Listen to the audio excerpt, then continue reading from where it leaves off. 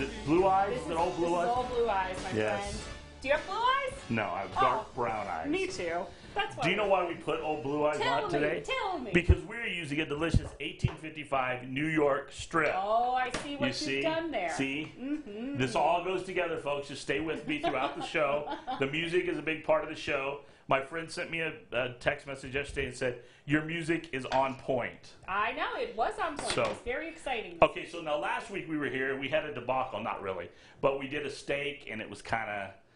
The pan wasn't hot. Yes, but today the we're hot. pan is hot. So what we're going to do is we're going to start down this road. So what I've got here is this is a little blend. The only reason I'm using this little blend in here is because I want to put kind of a char on here, and we're going to use some of our Amarillo Grape and Olive Tuscan Herb olive oil on this. You like this one? This I is do. This one and this one and the roasted garlic chili are two of my favorites. So we're just going to put a little on here, okay? Because what we're going to do is we're going to put butter into the pan. You with me so far? Yeah. So we're just going to take a little bit of butter. This is just a little unsalted butter from Land O'Lakes. That's a plug for you, Land O'Lakes, because I know someone's watching that. Because I always have. Send me a check. Yes, somebody needs to. Every time I say something, somebody should ding the thing. Right. Ding, ding. Okay, we're going to just let that melt in there, okay? See how we do that? We just throw it in there like that. Then we're going to kind of spread this on there. Then we're going to take our spice blend. Coarse black pepper, kosher salt, some smoked paprika, and some garlic powder. Okay, now you're kind of making a crust, you said. Is this like a blackening almost? Yes. Okay, got it. That's actually exactly. When you do a blackening, do you prefer to use butter always when doing that? Well, I like to put some oil. I like to put oil and then butter. Oh, you do? Okay. Yeah, so it's kind of a mixture. Got it.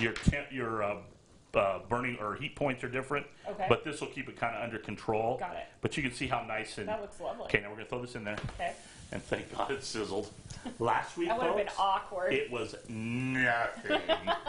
But we were able to go through. Okay. So now what we're gonna do is we're gonna put together a little bit of a vinaigrette. Okay. So if you'll hand me a whisk over there, friend. I got you. This is a whisk. Okay. Are there people that I think on Facebook Live people are saying things, so that's I good. wonder what they're saying.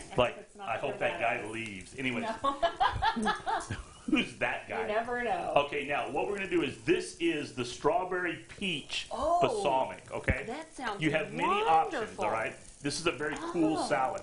So what we're going to do is we're going to put some Dijon mustard into this oil. Okay. Now you could put this. I know that you folks, that my friends that follow along, that come come to this little table every week.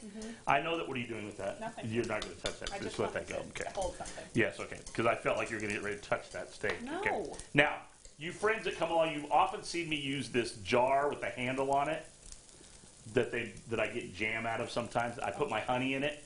If you have a jar like this, you can put this all in that jar and shake it up.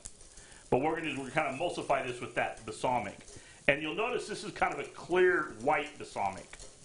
You with me so far? Yep, I'm ready. But hey, you know what? Amberly's in my ear. She tells us that we have to go to break.